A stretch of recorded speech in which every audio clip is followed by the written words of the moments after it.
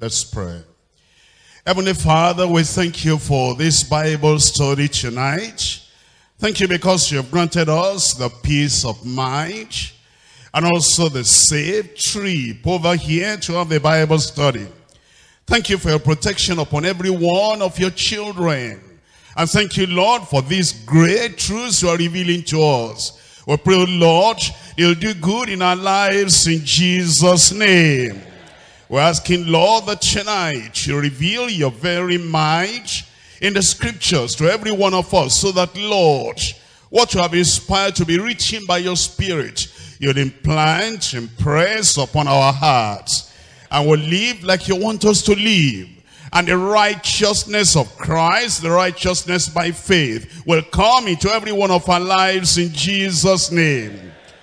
Inward righteousness, incorruptible righteousness, you grant to every one of us in Jesus' name, that, Lord, in your sight will have innocence, will have integrity.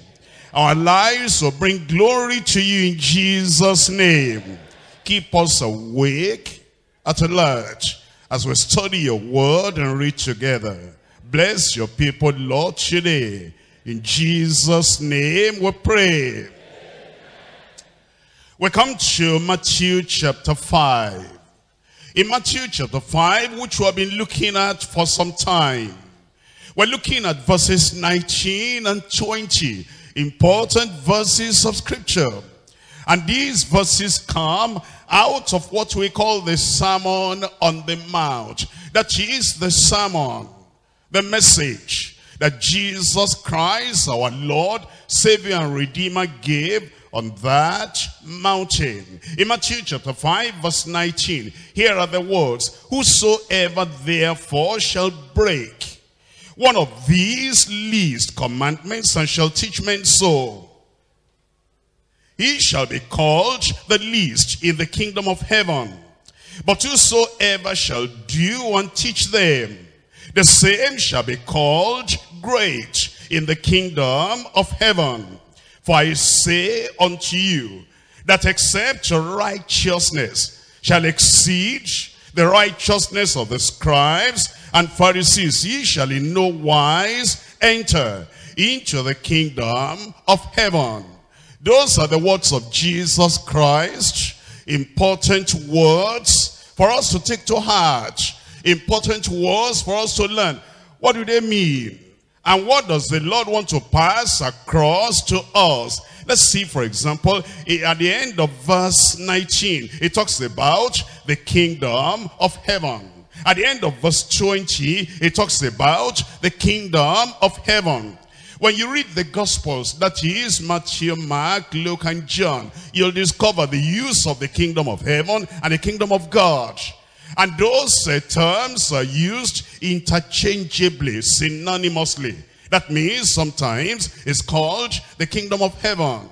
Other times it's called the kingdom of God. And Jesus Christ spoke about the kingdom of heaven, the kingdom of God, a lot of times before his death. And then after his death, when he rose from the dead, he continued speaking to the people about the kingdom of God, or the kingdom of heaven. Come back to that Matthew chapter 5 verse 20 again. For I say unto you, that except your righteousness shall exceed, shall go beyond, shall be greater than the righteousness of the scribes and the Pharisees, ye shall in no case, in no wise, enter into the kingdom of heaven. In Matthew chapter 6 verse 33, but seek ye first the kingdom of God and his righteousness. You see now about the kingdom of God and the kingdom of heaven, the same thing. Seek ye first the kingdom of God and his righteousness, and all these things shall be added unto you. He's telling us not to put the cart before the horse.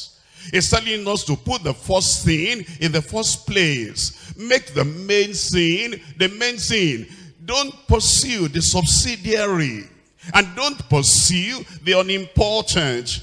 Don't leave the eternal and then seek after the temporary. You know, many people are seeking after all these other things. What shall we eat? What shall we drink? Wherewithal shall we be clothed? How are we going to have the normal, physical, natural, temporary blessings? The Lord says, leave that alone. And he says, seek ye first the kingdom of God and his righteousness. Then he said, all these things shall be added unto you. In Matthew chapter 7 verse 21.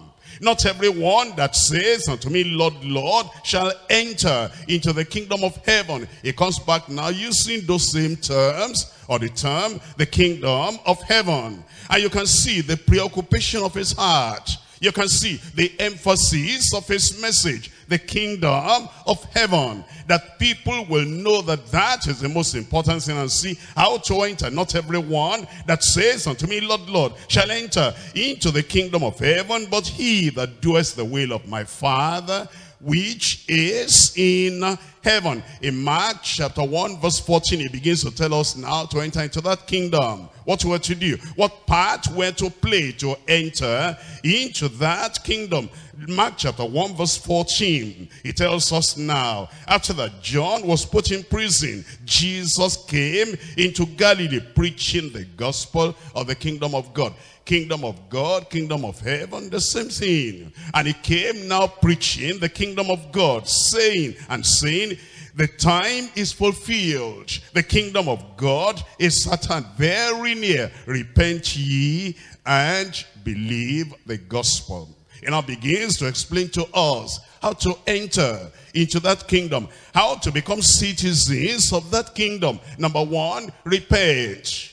Number one, recognize that you are a sinner. Number one, recognize that your ways are not right in the sight of the Lord. Recognize that sin is deadly and dangerous and will close the kingdom, the doors of the kingdom against you. Therefore, turn around. Change your mind.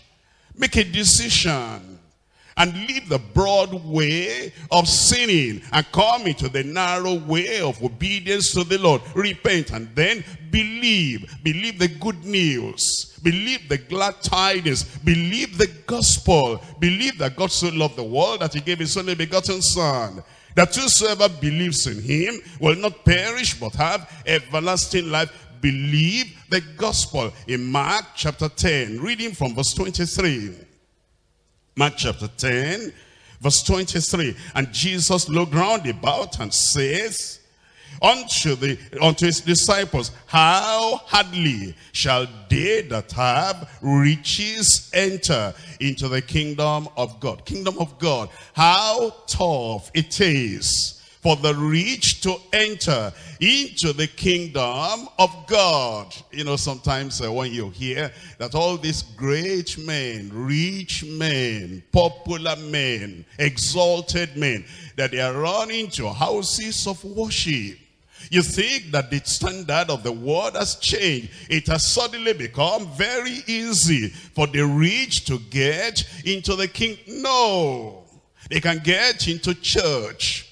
They can get into religion. If they're going to get into the kingdom of God, it's going to take repentance. And how tough, how hard it is for a rich man who has amassed his wealth by dubious means, by cheating and stealing from the government, by hiding things away from the people that will discover how they got their riches, how hard it is. Or for the people that put their riches in some banks and then they have other names written as the owners of those accounts, and they never tell the truth, and they don't want to tell the truth, how hard it is for them that stole from Paul and Peter, that stole from government and corporations, that stole from poor people and other people to amass wealth to get into the kingdom of God. You see, Jesus Christ was not gathering a crowd.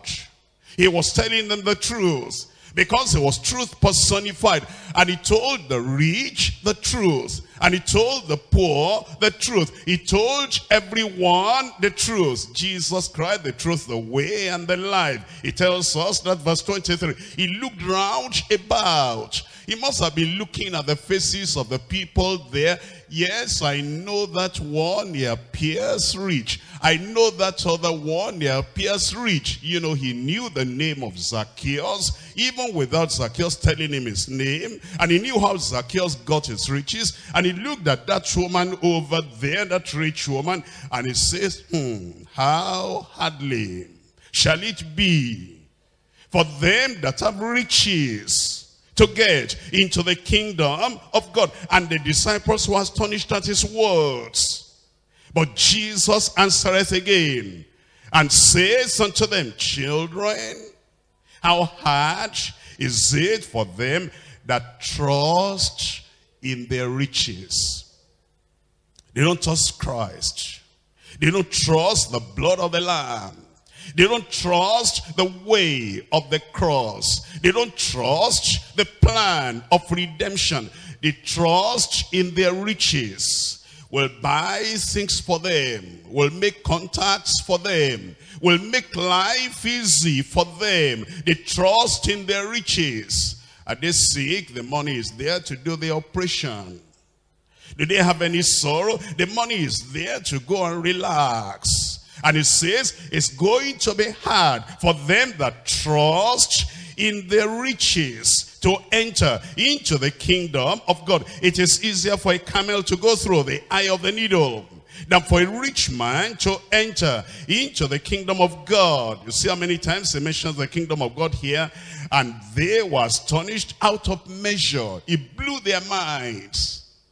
That getting into the kingdom of God is of great price. And Jesus said, yes, that's the way it is. The kingdom of God is so high and so exalted and so precious that it's going to take a lot to enter into that kingdom. That's why it says, except your righteousness shall exceed the righteousness of the scribes and the Pharisees, ye shall in no wise, in no case, enter into the kingdom of heaven. And they were astonished out of measure, beyond measure, saying among themselves, who then can be saved? And Jesus, looking upon them, says, with men this is impossible, but not with God, for with God all things are possible. And do you see the connection now? With God, all things are possible. With God, all things are possible. Actually, the connection, the context is not talking about opening the eyes of the blind. You know, whenever we're having crusade, and people want to say, encourage other people that they can get healed and delivered. Or they say, with God, all things are possible. What he's saying is, with God, all things are possible. He can soften the minds of the rich. He can turn the minds of the rich. He can turn it around. He can turn their confidence and trust away from their riches. He can remove the love of money away from their hearts and make them to cling to the cross. And then know that the way of the cross leads home. That's what it means when it says, with men, this is impossible. It will appear that nobody can be saved among the rich people. But with God, all things are possible. He can crush the idol of riches in their hearts and still bring them into the kingdom. We're looking at Luke chapter 9. Luke chapter 9, I'm reading from verse 59. Luke chapter 9, verse 59. And he said unto another, follow me. But he said, Lord, suffer me first to go and bury my father. Jesus said unto him, let the dead bury their dead, but go thou and preach the kingdom of God.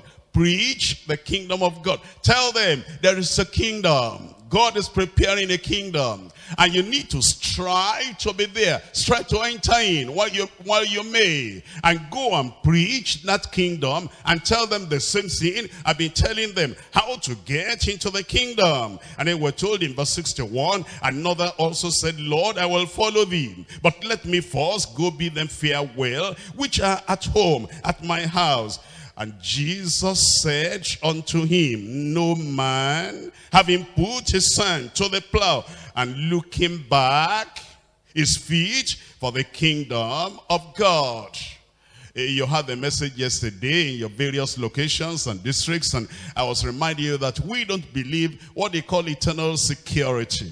That he is once saved, always saved.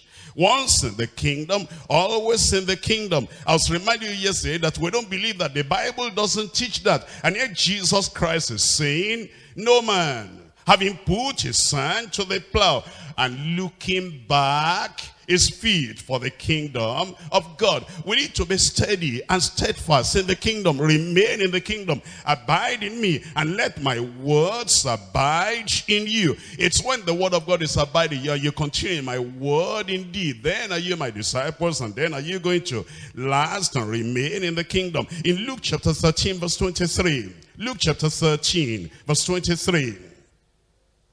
Then said one unto him, Lord, are there few that be saved? And he said unto them, strive to enter in at the strait gate. For many, I say unto you, will seek to enter in, and shall not be able.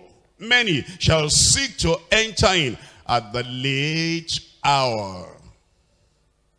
Like the foolish virgins. They will seek to enter in at their own time, wanting to fulfill their own condition.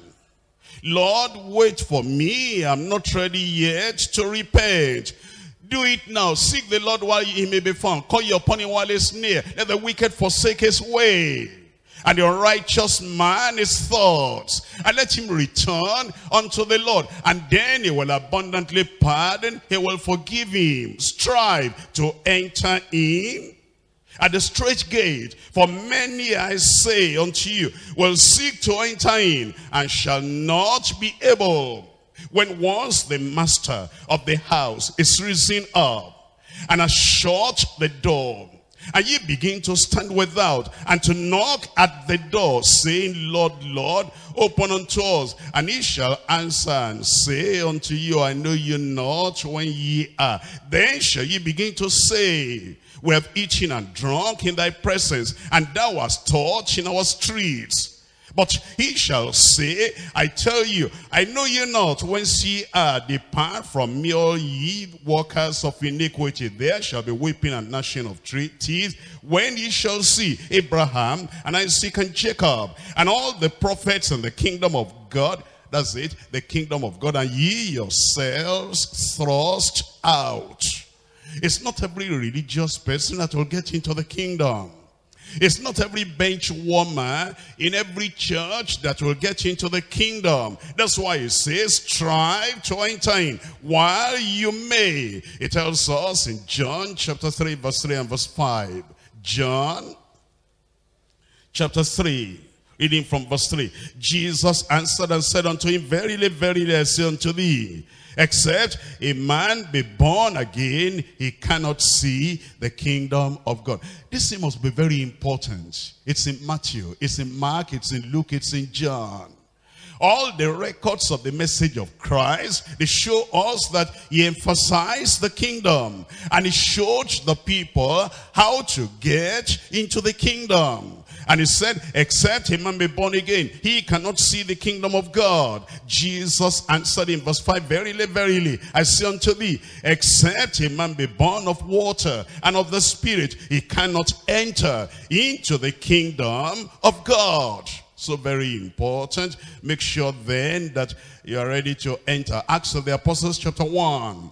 In Acts of the Apostles chapter 1, I'm reading from verse 1. At this time now Jesus had been crucified. He had died. He had been buried. Then on the third day, he rose from the dead. After that resurrection, he appeared before his own disciples. And then what was he talking about during those 40 days period? That he had risen from the dead and revealing himself to his own disciples. Acts chapter 1, reading from verse 1, the former treatise have I made, O Theophilus, of all that Jesus began both to do and teach, until the day in which he was taken up, after he, through the Holy Ghost, had given commandments unto the apostles whom he had chosen, to whom also he showed himself alive after his passion, by many infallible proofs, being seen of them 40 days, and speaking of the things pertaining to the kingdom of God. And that was the emphasis, that was the priority, always speaking about the kingdom of God. And in the passage we're looking at today, Matthew chapter 5, we're reading from verse 19. Whosoever therefore shall break one of these least commandments, and shall teach men so, it shall be called the least in the kingdom of heaven. Everything is related to the kingdom of heaven, the kingdom of God. What we do, what we say, what we teach, what influence we have, and the things we plan, and the decisions we make, and the direction we go in life. We shall relate everything, tie up everything to the kingdom of God. And then he goes on in the middle of that verse 19, but whosoever shall do and teach them, the same shall be called great in the kingdom of heaven. For I say unto you, that except your righteousness shall exceed the righteousness of the scribes and the Pharisees. Well, this is telling them one thing. The Pharisees were there, and the Sadducees were there, and the scribes were there. And he was telling them, you Pharisees and Sadducees, your righteousness will not take you to heaven. How about if you were standing in the front of a preacher, and then he looks at you and he says, hey, scribe, your righteousness is not sufficient yet for the kingdom. Pharisee, your righteousness is not sufficient yet. Those people thought they had made it already. They were proud of their righteousness. And he blew their balloon. He punched everything. And he told them, you're not yet ready. You must have something greater than this, deeper than this, higher than this, broader than this. You must have the internal righteousness if you're going to get into the kingdom. Except your righteousness shall exceed the righteousness of the scribes and Pharisees. Ye shall in no case, no way, you can get into the kingdom. The door will be shut against you automatically. You will in no case enter into the kingdom of heaven. The Lord then talks about the importance of righteousness, and then he was going to bring the people to understand what it means to actually have this kind of righteousness. We're going to divide the study to 3 parts tonight. Number 1, exclusion of the unrighteous from God's kingdom. The exclusion of the unrighteous from God's kingdom. Number 2, the exaltation of the righteous in God's kingdom. The exaltation. 1, they enter in. 2, they're exalted. And 3, they're rewarded in that kingdom. The exaltation of the righteous in God's kingdom. Number 3, external righteousness insufficient for God's kingdom. Let's come back to number 1, the exclusion of the unrighteous from God's kingdom. Let's look at the language of Jesus Christ here. We're coming back to Matthew chapter 5, verse 19. Whosoever therefore shall break one of these least commandments. Think about that. The least of the commandments. The least of the commandments. If you have been to, some historic churches before you were born again, before you came here, you'll know that some of those churches, they divide sins into 2 parts. The venial sins and the mortal sins. The ones that are very, very serious in their mind. And the one that they feel, this one is nothing. This one is not serious. Some sins, they say, this one is of little or no consequence. Other sins, they say, this one is weighty. This one is heavy. This one is terrible. How could anybody do that? That's how they divide the commandments of the Lord. Venial sins and then those mortal sins. And you see, there are people, even if they don't go to church, there are some people that do some things and say, this is nothing, this is nothing. Look at Proverbs chapter 20, verse 14. Proverbs chapter 20, we're looking at verse 14. It is not, says the buyer, but when he is gone his way, then he boasteth. When doing it, he says, but it's nothing, it's nothing. Are you counting this serious? This is the least of the commandments. This is of no consequence. This is of little consequence. It is nothing, it is nothing. He says when you are with him. And then after he is gone, he said, you know, I slapped the man. I blindfolded him. I deceived him. And then he's boasting because he thinks what he has done is nothing. And the Lord Jesus Christ is saying, all those things you say they are nothing, they'll debar you from getting into the kingdom of God. And then he tells us in Proverbs chapter 15, I'm reading from verse 21, Proverbs 15:20. Folly is joy to him that is destitute of wisdom. Foolishness, folly, sin is joy to him that is destitute of divine wisdom. He categorizes the commandments of God and he says this is nothing, that is nothing, that is nothing. And because he does that, and that's why the Lord is saying he's excluded from the kingdom of God. He will not get into the kingdom. In Proverbs chapter 14 verse 9. Proverbs 14 verse 9. Fools make a mock at sin. Fools make light of sin. They say this is nothing. This is not serious. This is one of the least of the commandments. And then Jesus said in that Matthew chapter 5 verse 19, whosoever therefore, whosoever, have you noticed that? Whosoever in our church here will say that means anybody and everybody. It means pastor. It means group coordinator. It means overseer. It means the father and the mother. It means the worker. It means the member. It means the man or the woman. It means the young. It means the old. Jesus said, whosoever. And then you cannot segregate yourself, isolate yourself, and put yourself in a special class. No, the word of God doesn't concern me, and the word of God doesn't touch me. It concerns you. Whosoever, therefore, shall break one of the least of these commandments and teach men so. How does a person break the commandment of God and then teach other people so? One, when you commit sin publicly with impunity, you're teaching other people to do the same. When you come out in the open and you know that this is the word of God and deliberately you break that commandment in the presence of other people, you are breaking the commandment of God and you are teaching men so. When a father, the creditor is coming and he wants to get his money, and then you say, well, I don't have the money, what am I going to do? And then you tell your child, tell that man coming, daddy is not at home. You are breaking the commandment of God and you are teaching others so. You are excluded from the kingdom of God.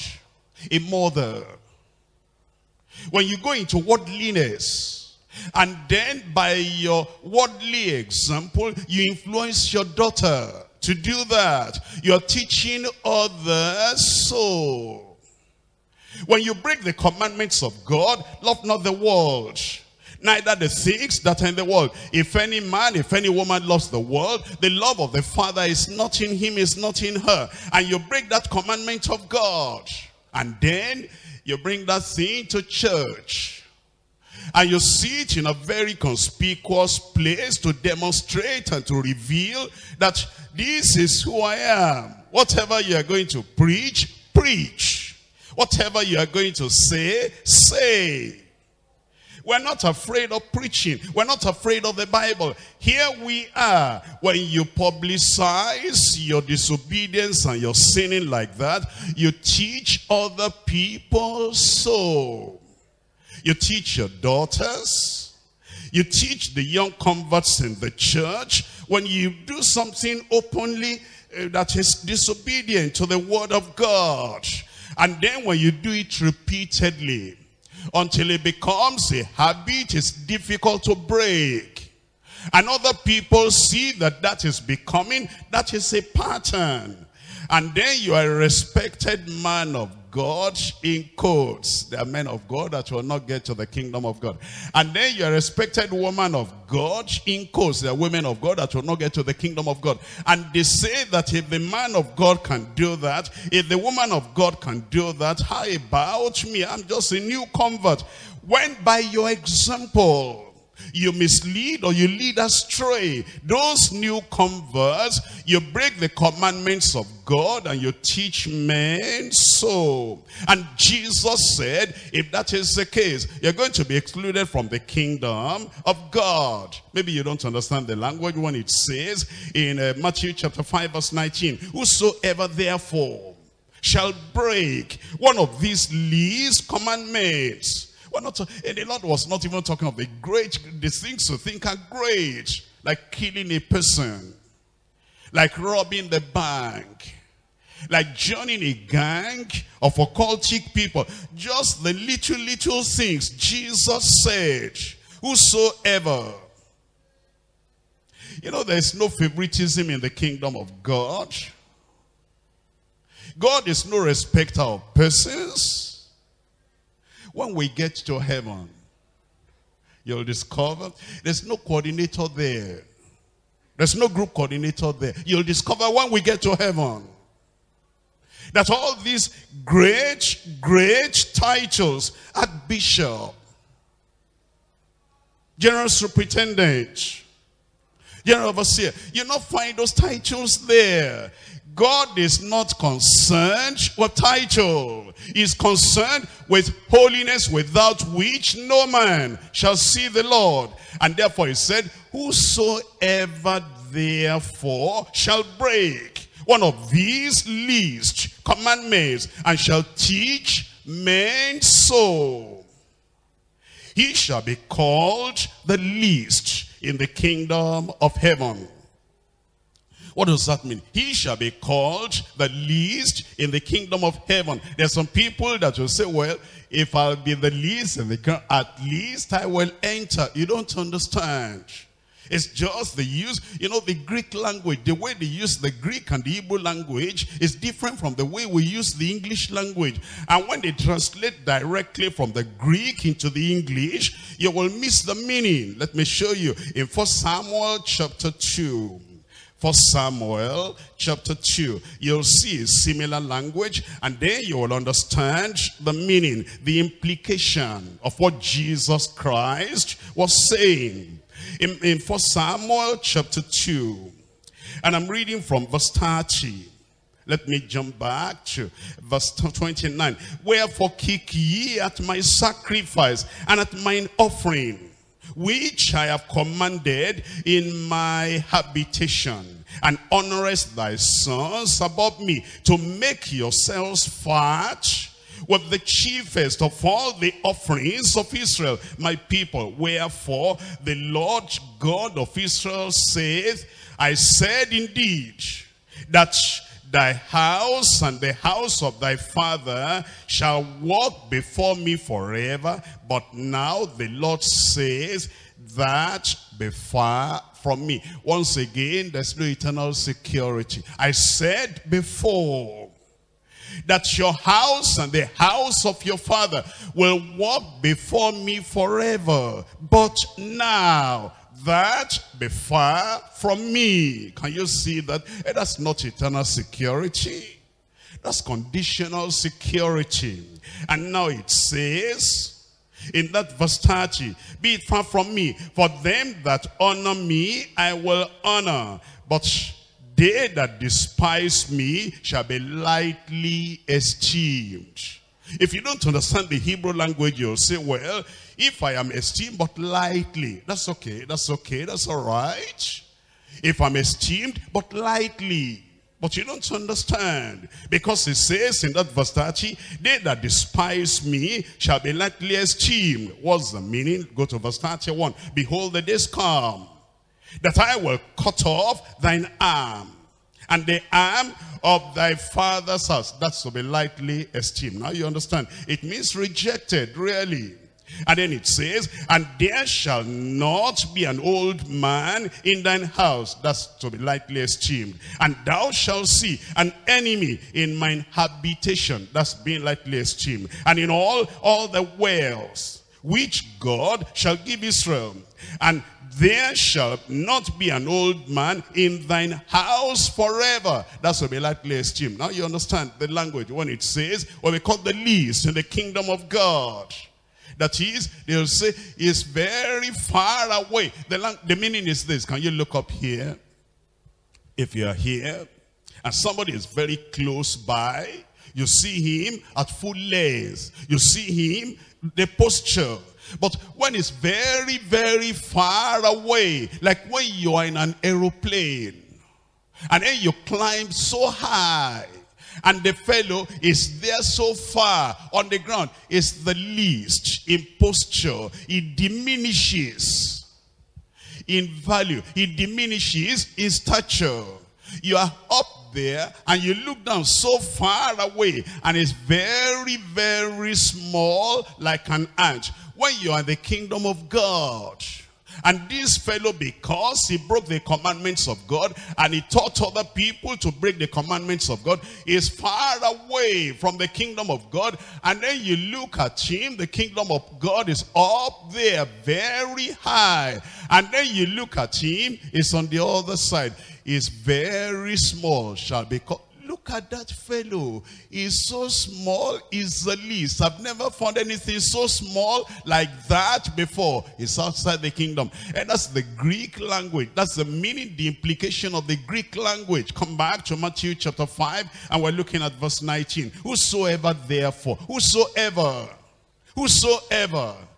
You know, sometimes when you've been in church for 20 years, for 30 years, you think now you have a special license to break the commandments of God. When you have these big titles, these great titles, you take some license and liberty, and you say, the way I am, I think now I should be able to sift, and I should be able to choose which commandments to obey and which commandments not to obey. I hope that, you know, these preachers are not expecting that those of us who have been here for these 20, 30 years, I hope they are not preaching the same thing to us. I hope they understand that we have the liberty to break some of the least commandments. That liberty, that license will lead you away from the kingdom. Whosoever therefore shall break one of these least commandments and shall teach men so. When you break the commandments of God and you influence other people to break that same commandment, and you teach other people to break those commandments, and you encourage other people to break those commandments, and then you are hardening their conscience, you're blurring their vision, you're removing their conviction. They will not know the difference between right and wrong anymore, because they count you as an authority. And then that kind of manifestation of authority will lead you into hell. Whosoever, high or low, young or old, youth or children, a mother or a father, a pastor or a leader, whosoever therefore shall break one of these least commandments and teach men so. You know, when you get into a place of work, when you get to that place of work, it's like you are all ready to work, and you are running here and running there, and you're picking this and picking that. The old timers in that place of work will say, young man, come on here. What's happening to you?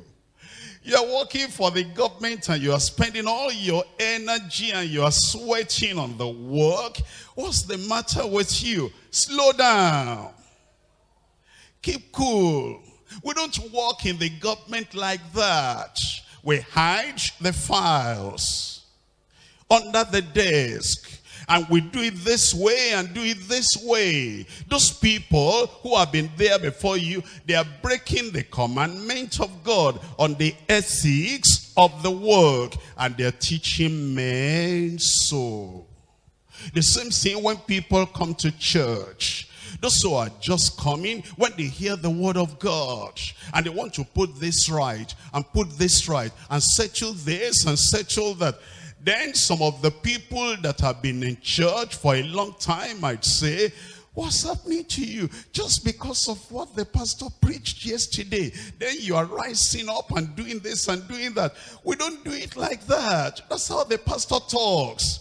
And we've had something more serious than that before. And we still live the way we live. And then you cool down the passion, the consecration, and the conviction, and the fire in the heart of that young fellow. Whosoever therefore shall break one of these least commandments and shall teach men so. When you are breaking the commandments of God and you're teaching other people to break the commandments of God, by your encouragement to do evil, by your influence or example to do evil, you exclude yourself from the kingdom of God. In Matthew chapter 7, I'm reading from verse 21. Matthew chapter 7, verse 21. Not everyone that says unto me, Lord, Lord, shall enter into the kingdom of heaven, but he that doeth the will of my Father which is in heaven. He that doeth, not he that knoweth, not he that memorizes, not he that carries a big Bible, not he that answers questions on Sunday, not he that even evangelizes and teaches other people, he that doeth the will of my Father which is in heaven. Many will say unto me in that day, Lord, Lord, have we not prophesied in thy name? And in thy name I've cast out devils. Prayer warriors. You know, sometimes some of these activities in church can deceive us. And we can then substitute obedience to the word of God with the prayer, with spiritual warfare, with casting out devils, with having crusades, with having all this effectiveness. These people coming, laying hands on them and praying for them and making them to have what you call miracle. But Jesus said, many will say to me, not a few, but many will say to me in that day, Lord, Lord, have we not prophesied in thy name? And in thy name I've cast out devils, and in thy name I've done many wonderful works. Then when I profess unto them, I never knew you. Is that possible? Jesus said yes.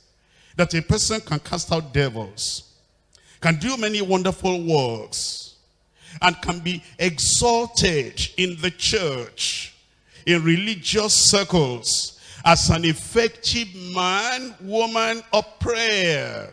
And yet there's secret sin and secret iniquity. And Jesus said, I will profess unto them, I never knew you. Depart from me, ye that work iniquity. How important then that we should make sure that we come to the study, and then we come with a heart to get to the kingdom of God, so that all these religious activities will not exclude us from the kingdom of God. In 1 Corinthians chapter 6, I'm reading from verse 9. 1 Corinthians chapter 6. We're looking at verse 9. Here it tells us in this verse 9. It's telling us what you know. And then he's surprised. Don't you know this? Know ye not that the unrighteous shall not inherit the kingdom of God? Don't you understand that unrighteousness will debar you, will block your way into the kingdom of God? Don't you understand? You know, sometimes you want to go for an interview, And you thought, you thought, I have that shirt there, and it's white and clean. And then as you pick up the shirt, although every part is white, there's an obvious stain. And it's a little spot. And it's a little stain. But it's visible. And that little stain, that little spot disqualifies that shirt. You cannot put it on because it will be so obvious to the people interviewing you that you didn't really prepare yourself. You didn't really get ready for the interview. The shirt, 99% of the shirt, if you look at the coverage area, 99% is white and clean, and less than 1% of that shirt has a stain.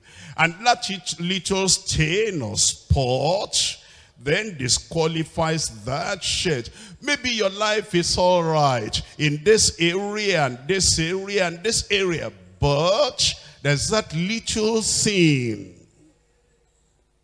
that dirty habit, that dirty lifestyle, a stain, a spot, that you need to take that life, that heart, back to the fountain of the blood of the Lamb, so that you can be totally washed and cleansed, and then you are brought back into the kingdom.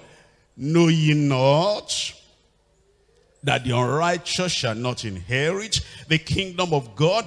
Be not deceived. Don't let any false doctrine deceive you. Don't let any false teacher deceive you. Don't let the kind of religious activities you have in the Christian fold deceive you.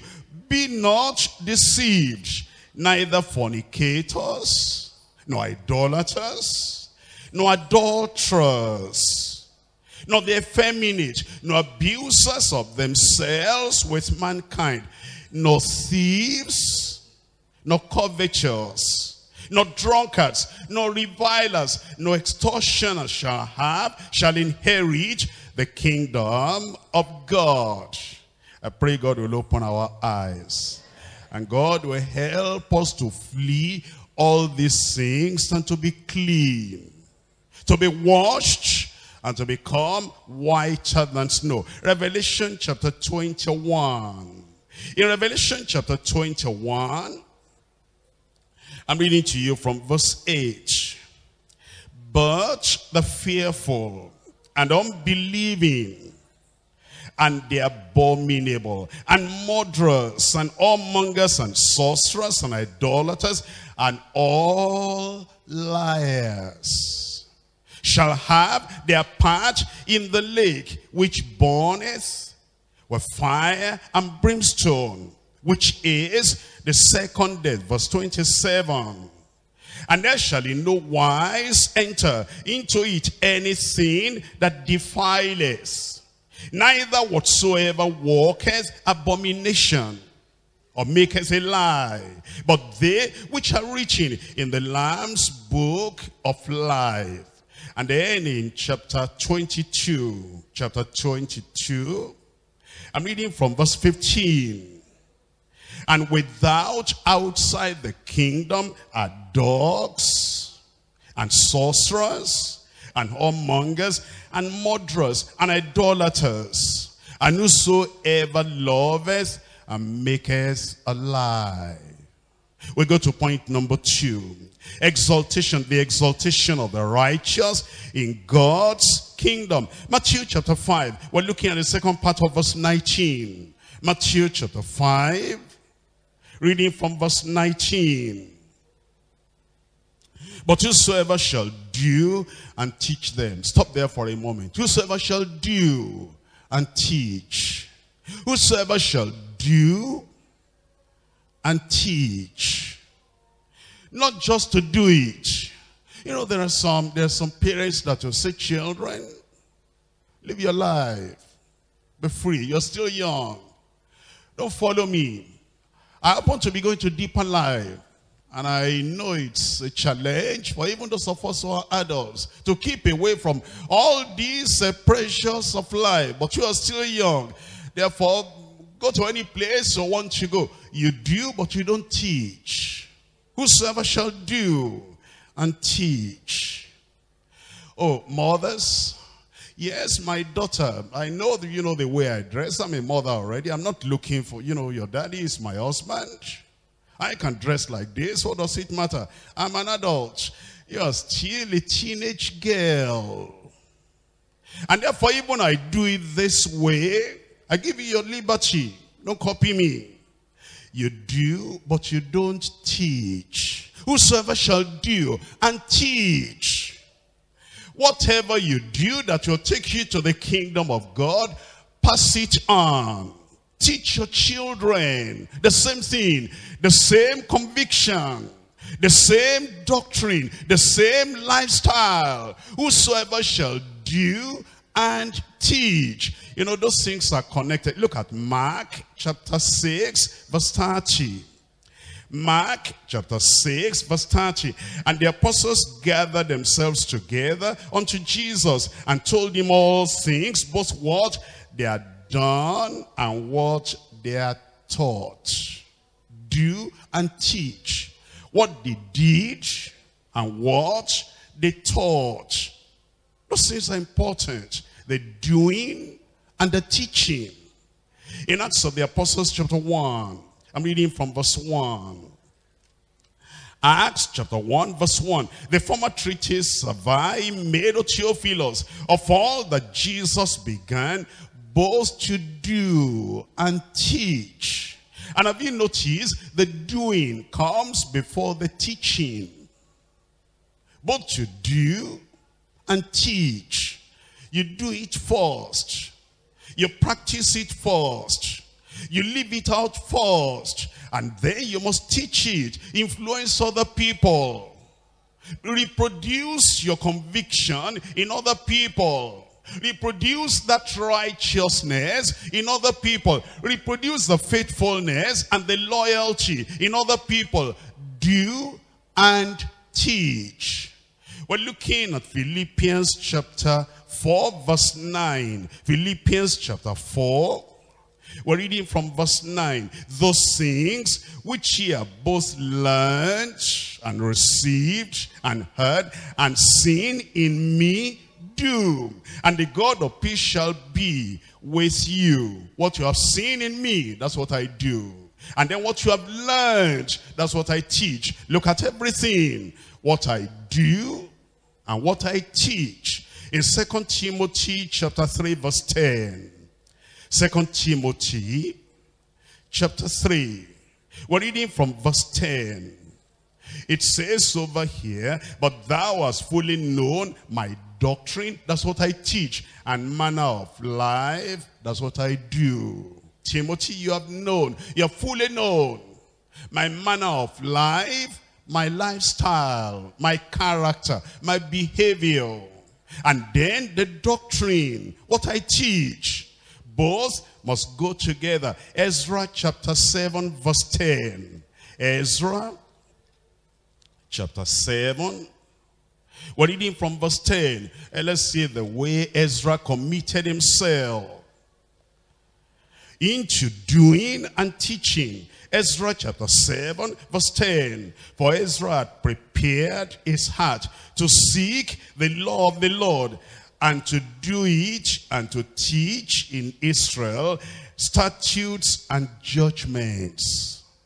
To do it first, and then to teach in Israel the statutes and the doctrine, the statutes and the judgments. That means then, if you're really going to be valuable in the kingdom of God, if you're going to enter and remain and stay in the kingdom of God, you do and you teach.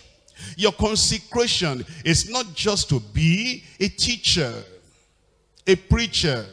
Your consecration is to be a doer and then a teacher. You do it and then you teach it.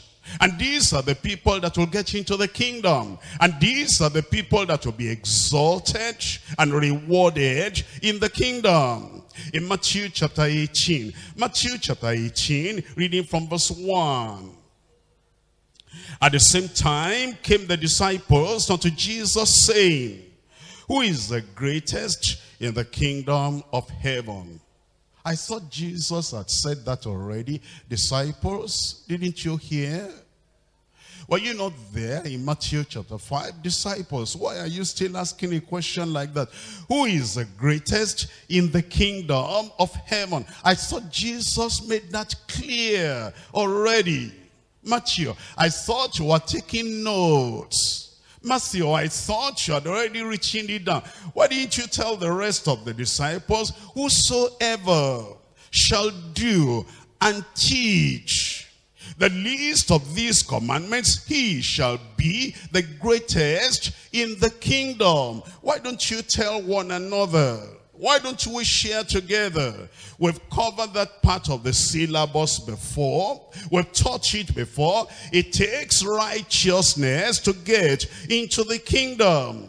And if we remind ourselves what we learned before, we'll not be asking this question at this time again. At the same time came the disciples unto Jesus, saying, who is the greatest in the kingdom of heaven? But all the same, it gave Jesus Christ another chance to be able to teach these disciples what they ought to know. And Jesus called a little child unto him, and set him in the midst of them, and said, verily I say unto you, except ye be converted. You see, that conversion is necessary.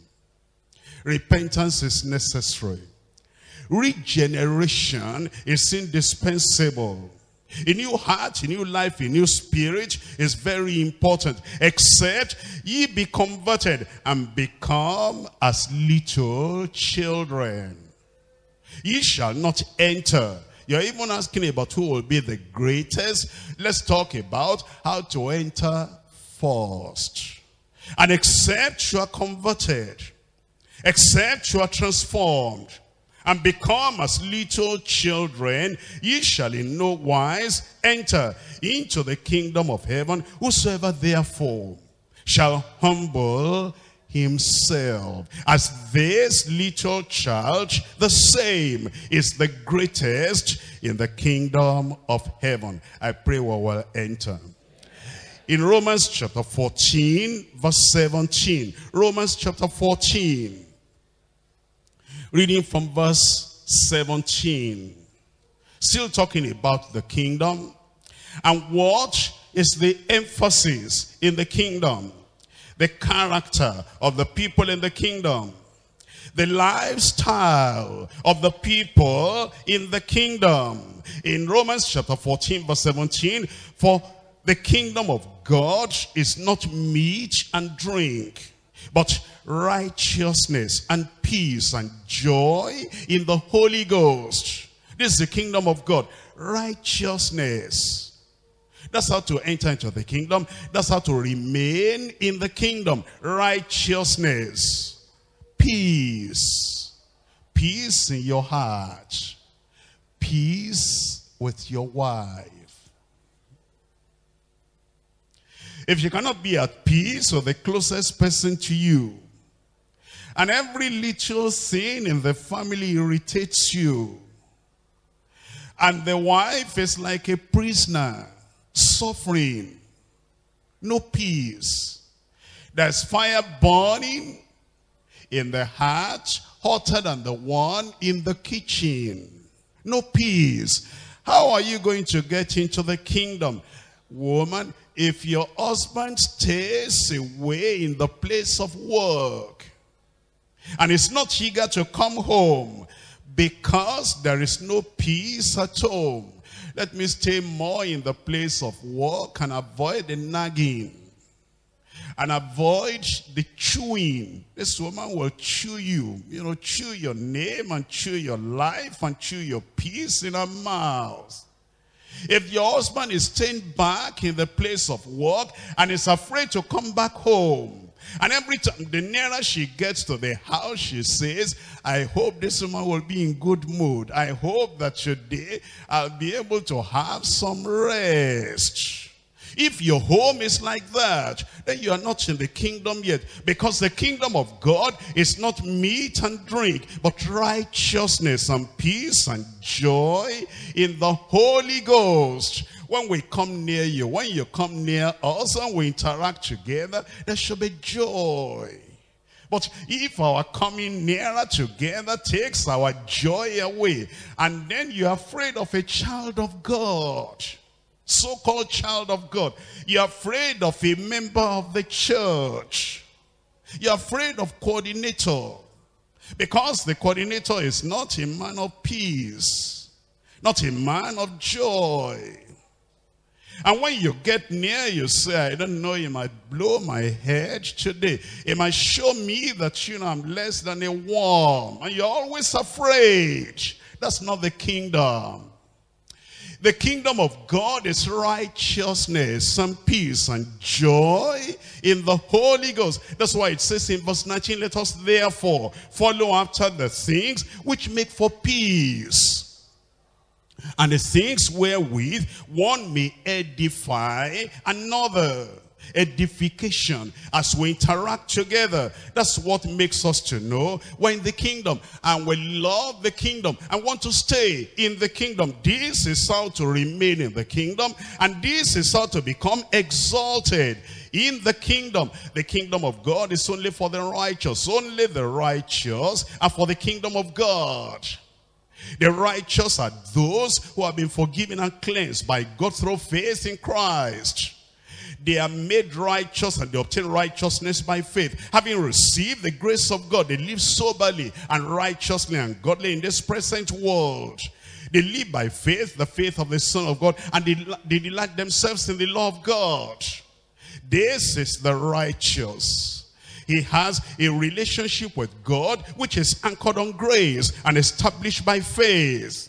His supreme desire is to love God more truly and keep his commandments wholeheartedly. His desire is to see others to love God truly and to keep his commandments faithfully. It grieves him to the depths of his heart when he sees anyone breaking the law of God, violating the kingdom of the word of God, and disobeying the laws of God.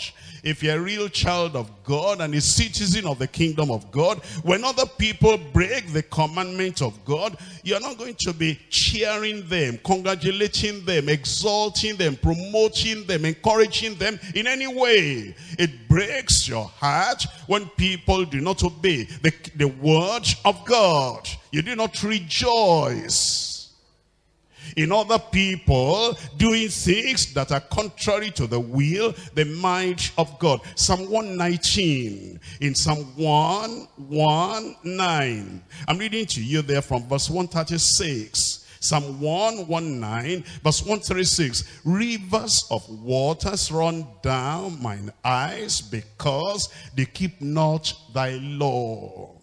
Rivers of waters run down mine eyes because they keep not thy law. When you see people that break the commandments of God, it breaks your heart. Anyone breaking the law is breaking your heart.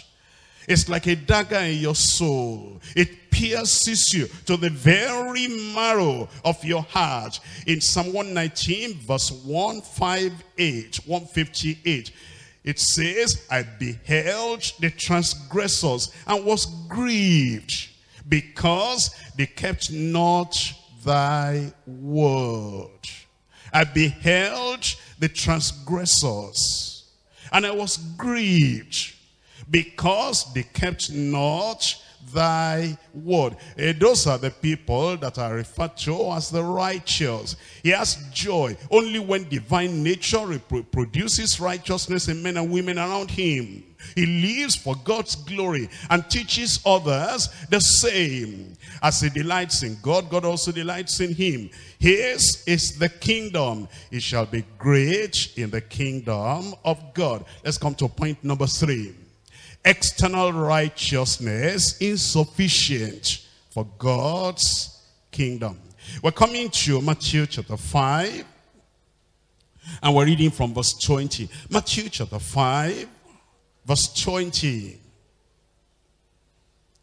For verily I say unto you, that except your righteousness shall exceed the righteousness of the scribes and Pharisees, ye shall in no case enter into the kingdom of heaven.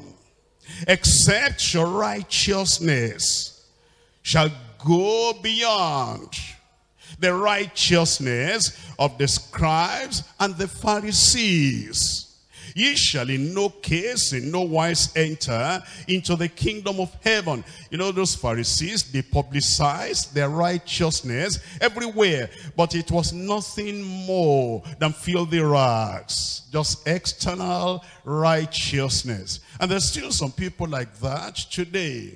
All their righteousness is that they don't have beard. All their righteousness is that they always cut their hair clean. All their righteousness is that if they are ladies, they wear their scarf every time. All their righteousness is that they don't use lipsticks, but they have anger. There's no lipstick, there is anger. They don't have jewelry. That's all the righteousness. The righteousness that is external. But the anger is inside. The bitterness is inside. Even the adultery is inside. She is still second woman in the home of that man. But she doesn't wear jewelry. And she doesn't use high heel shoes. And she comes to church. And she pays her tithes regularly. And she goes to clean the local church, the district church. But internally, she's not living right. External righteousness is not enough to take us to heaven. And that's exactly what Jesus was impressing upon those Pharisees, and was telling them. And he was warning the other people, the younger people who are there, the people who are not extra religious, overzealous like the Pharisees and the scribes. He said, look on here. Look at those Pharisees. They fast twice in the week. They give tithes of all that they possess. And they always take pride in, I'm not like these publicans. It says, don't copy them. They are not going to the kingdom.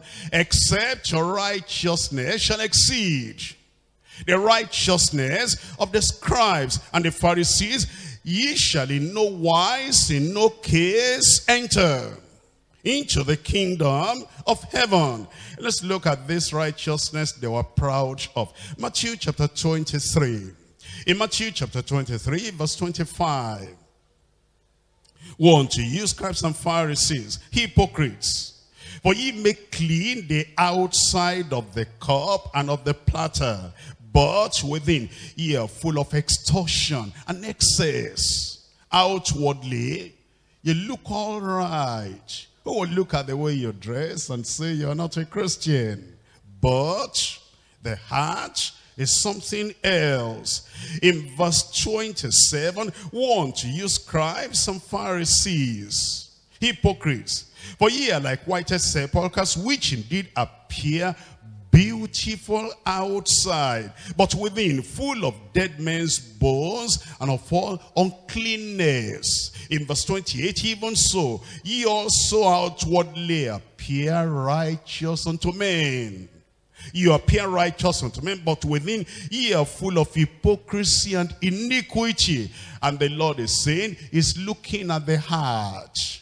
And except your righteousness goes deep within, and is greater and higher than the righteousness of the scribes and the Pharisees, ye shall in no wise enter into the kingdom of God.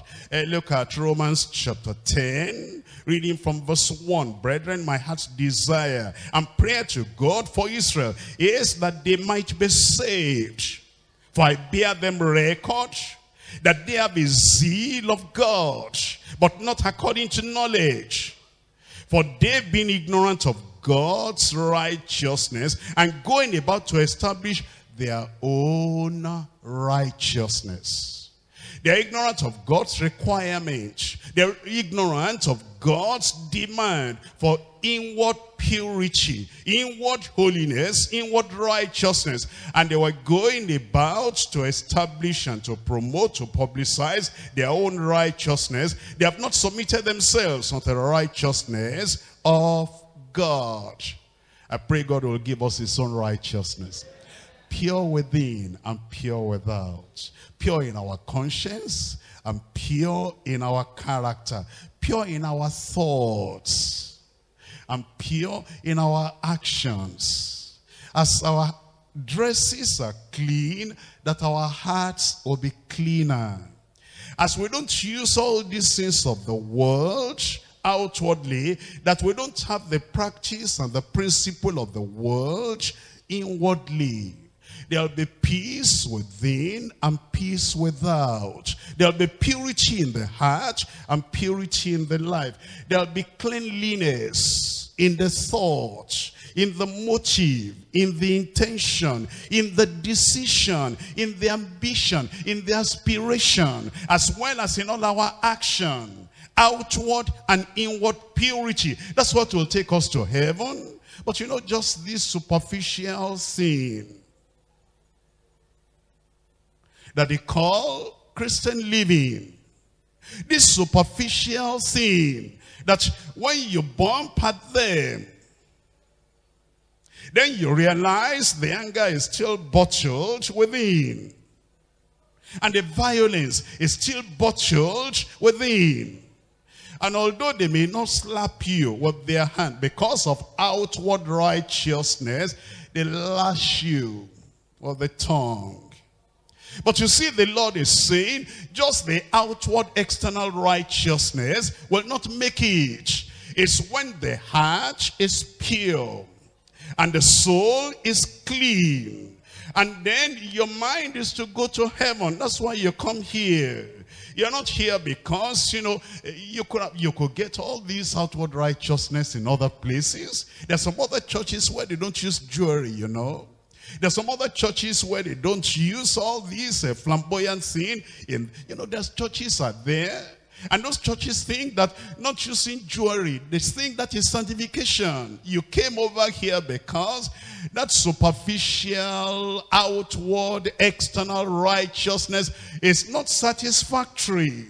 It's not going to take us to heaven. And then you get on your knees, and then you pour out your heart before the Lord, and you say, Lord, create in me a clean heart, O God.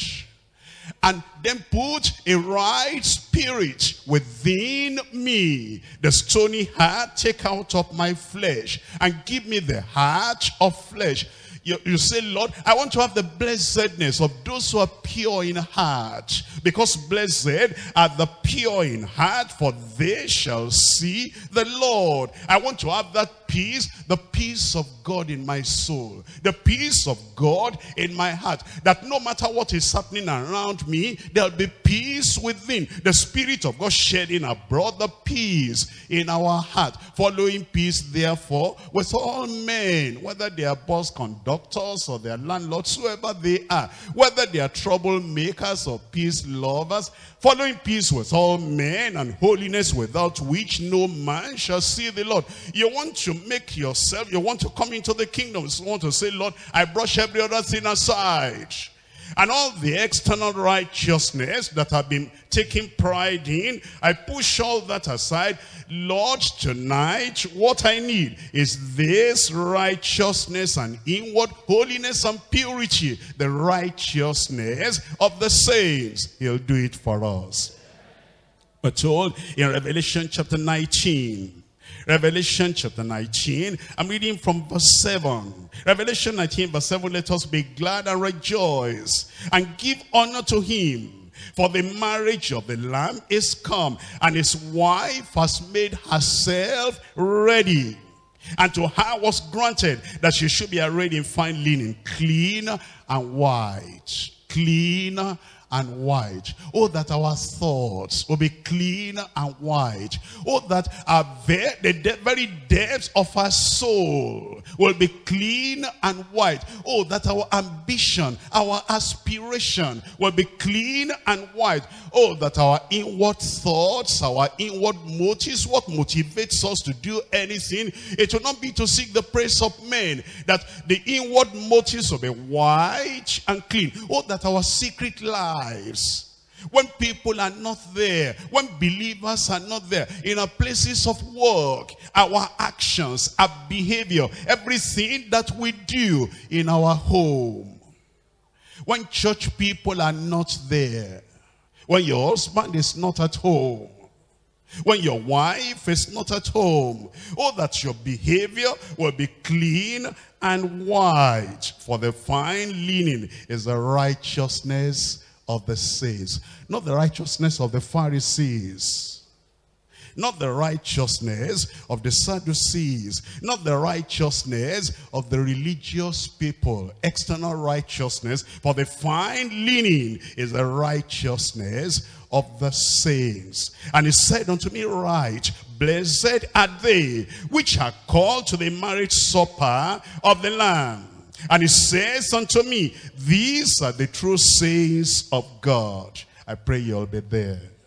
Why don't you rise up and then tell the Lord, Lord, I want to be there. Lord, I must be there. That the Lord will touch your heart, will touch your soul, will touch your spirit. That you'll say, oh Lord, this is why I came. This is what I'm looking for. The righteousness of the saints. Not the righteousness of the Sadducees. Not the righteousness of the Pharisees.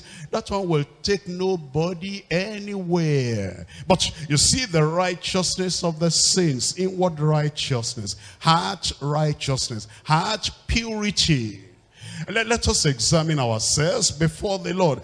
Are you breaking the least of the commandments of God and teaching others so? Are you overlooking some of the commandments of God and teaching others so? Are you influencing the people that come to the district church to disregard the word of God? You are disregarding the word of God yourself and teaching others so? You're breaking the heart of the Almighty God and you're teaching others so? You're crucifying Christ again and you're teaching others so? You're making heaven sorrowful by sinning, public sinning, and you're teaching others so? You are trampling the doctrines of the Bible, the doctrines of the Word of God under your feet, and you're teaching others so? That will take you away from the kingdom of God. You're practicing worldliness and you're teaching others so. You're practicing violence. The life of Nineveh is your life and you're teaching others so. You're like Sodom and Gomorrah in your behavior, in your action. You're teaching others so. Those innocent ladies, innocent girls, innocent teenage girls that knew nothing of immorality. You are committing immorality and you're teaching teenagers so. That's hellfire for you. The hottest part of hellfire. And except ye repent, ye shall likewise perish. For whosoever, man or woman, for whosoever, a preacher or a pastor, for whosoever, overseer, group coordinator, district pastor, for whosoever shall break one of these least of the commandments of God and teach men so, will be excluded from the kingdom of God. Why don't you then come before the Lord and say, Lord, I believe your word. I know your word is true. Heaven and earth shall pass away, but your word shall not pass away. And God is no respecter of persons. And God is not afraid of you. Whosoever shall break one of these least commandments, and shall teach men so.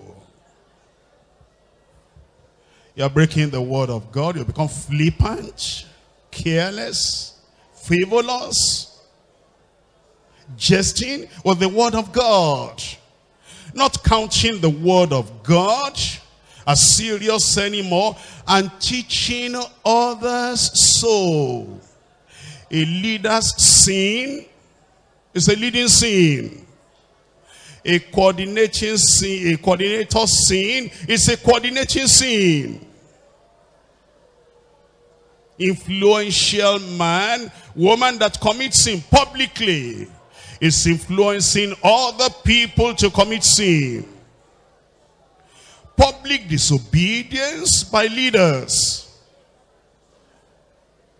is teaching other younger people in the church to do the same. Whosoever shall break one of the least of these commandments and shall teach men so, by your wrong, negative influence, will be counted the least in the kingdom of God. You'll be so far away from the kingdom that those who look at you will see that you're so small, diminished, least, and you are excluded from the kingdom. But whosoever shall do and teach, your heart is filled with the word. Your heart is influenced by the word of God. Your conviction is raised up and lifted up again to the standard of the word of God. You are careful where you go. You are careful how you talk. You are careful how you dress. You are careful how you behave, because you know whatever you do is teaching other people so.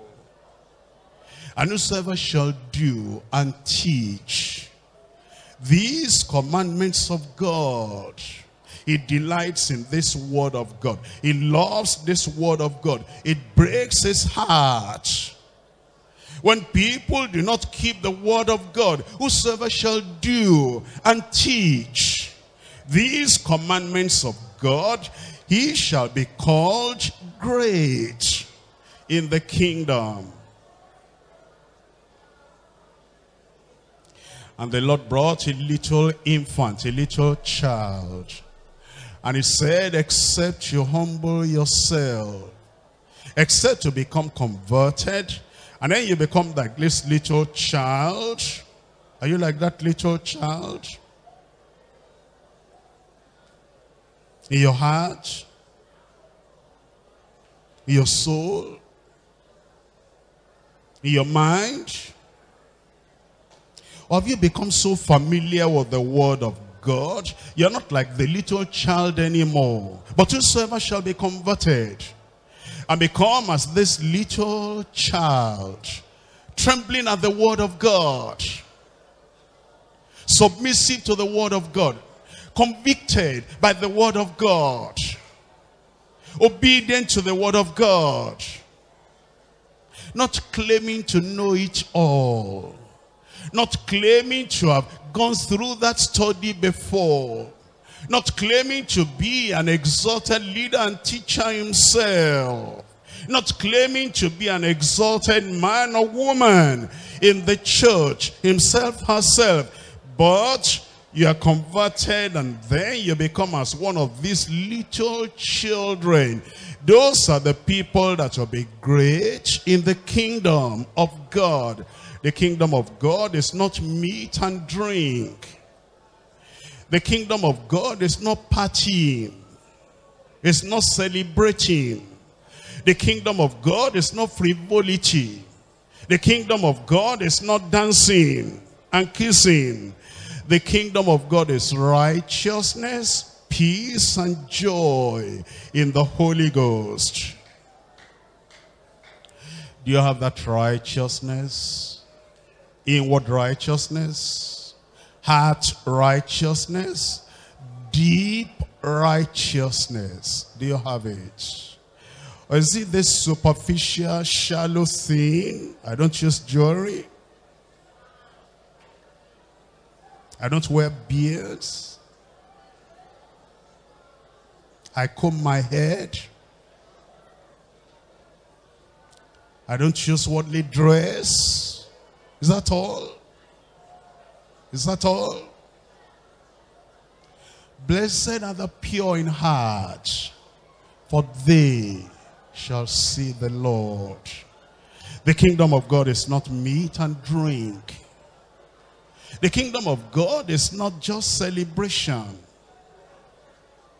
just gathering, just assembly. The kingdom of God is not position. The kingdom of God is not title. The kingdom of God is not what title you bear, what work you do in the church. The kingdom of God is righteousness and peace and joy in the Holy Ghost. Not the joy of drunkards, not the joy of careless people, not the joy of theater people who dramatize, not the joy of hypocrites, the joy in the Holy Ghost. That's the kingdom of God. And the Lord wants us to have this deep righteousness. Because except your righteousness shall exceed the righteousness of the scribes and the Pharisees, you shall in no case enter into the kingdom of heaven. Not everyone that says unto me, Lord, Lord, shall enter into the kingdom of heaven, but he that doeth, he that doeth the will of my Father who is in heaven. Do you do it? Do you teach it? Or do you teach it without doing it? Do you teach righteousness so forcefully without doing it faithfully?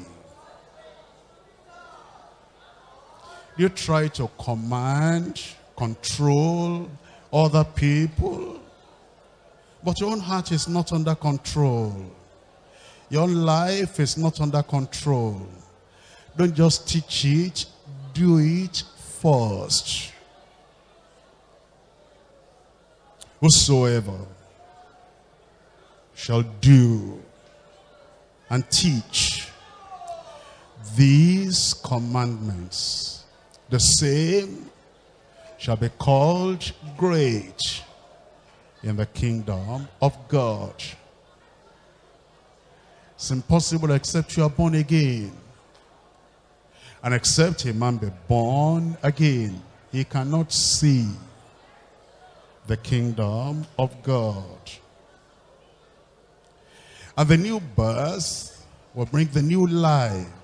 If any man be in Christ, is a new creature. Old things are passed away, and behold, all things are become new. Can you say in your personal life that those old things are gone? Old behavior gone. Old ambition gone. Old lifestyle gone. If any man be in Christ, this is the evidence of being in Christ. A change of life, a change of heart, a change of behavior, a change of character, a change of lifestyle. That's what it means to possess the righteousness that will take us into the kingdom. And if you have heard a message like this, and you are not born again, where will you spend eternity? How shall we escape? How shall we escape? If we neglect so great salvation, if you neglect so great word, what you're hearing, and you don't store it in your heart, and it doesn't affect your mind, your heart, your will, your spirit, your attitude,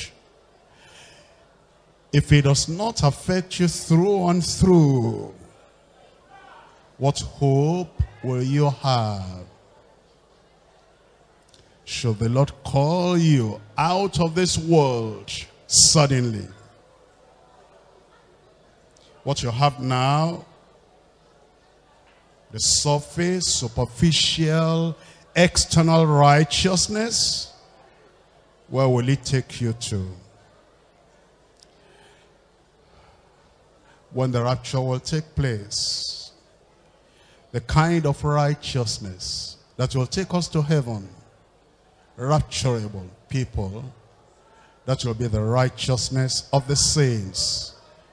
Possess it, demonstrate it, live it out, and let your neighbors be influenced by that kind of righteousness. Whosoever shall do and teach these commandments shall be called great in the kingdom of heaven.